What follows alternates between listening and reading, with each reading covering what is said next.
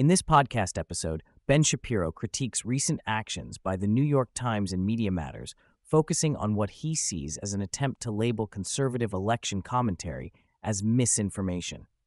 He explores the impact of media bias on public discourse, highlighting how left-leaning commentators face fewer repercussions for controversial remarks.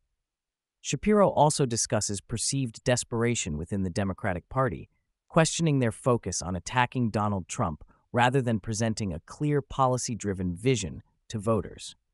Shapiro then transitions to a more serious subject, revealing that he received a text from a New York Times reporter, Nico Grant, who sought his comment for an article about political commentators discussing the upcoming election on YouTube.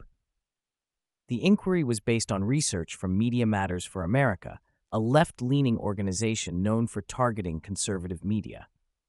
Shapiro expresses his concern that the New York Times is collaborating with Media Matters to suppress conservative voices by labeling their content as election misinformation. He argues that this is a blatant attempt to manipulate the media landscape just days before an election, effectively silencing dissenting opinions. Shapiro points out the irony of being approached for comment on misinformation, given his consistent stance that Joe Biden won the 2020 election.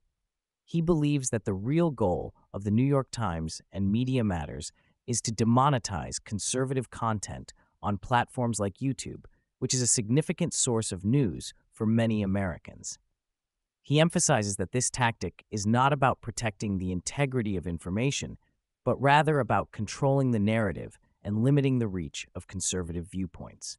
The discussion shifts to the broader issue of media bias, particularly focusing on CNN's handling of a recent incident involving Ryan Gursky, a conservative commentator who was banned from the network after a heated exchange with Mehdi Hasan. Shapiro recounts how Hasan, known for his anti-Israel sentiments, called Gursky and other Republicans Nazis during a segment. Gursky's response, a joke about Hasan, led to his ban, highlighting the double standards in how conservative voices are treated compared to their liberal counterparts.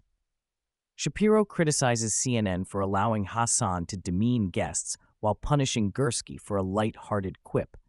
He argues that this reflects a larger trend in media where left-leaning figures are given a platform to express extreme views without consequence, while conservatives face immediate backlash for any perceived transgression.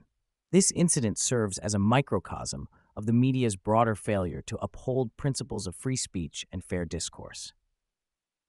As the conversation progresses, Shapiro notes the palpable desperation within the Democratic Party as the election approaches. He cites Whoopi Goldberg's bizarre claims that Donald Trump would break up interracial marriages and the absurdity of the media's portrayal of Trump rallies as Nazi gatherings. Shapiro argues that these extreme narratives are indicative of a party that is losing touch with reality and resorting to fear-mongering to rally support. He also discusses the recent comments made by Kamala Harris, who seems to be struggling to connect with voters. Shapiro highlights her awkward attempts to engage with the public, including a cringe-worthy moment where she asked a crowd to shout their names, which fell flat. He points out that Harris's campaign lacks substance and is primarily focused on attacking Trump rather than presenting a coherent vision for the future. Shapiro emphasizes that the Democrats are avoiding discussions about policy because they know they cannot compete with Trump's record. He references a debate he had with Sam Harris, where they discussed the inability of left-leaning candidates to address their past actions and policies. Instead, the Democratic strategy seems to hinge on painting Trump as a threat to democracy rather than engaging in a substantive policy debate. He cites Jennifer Rubin from The Washington Post, who openly stated that the election is not about policy, but rather a test of democracy. This admission underscores the Democrats' reluctance to discuss their own failures and the effectiveness of Trump's policies during his presidency.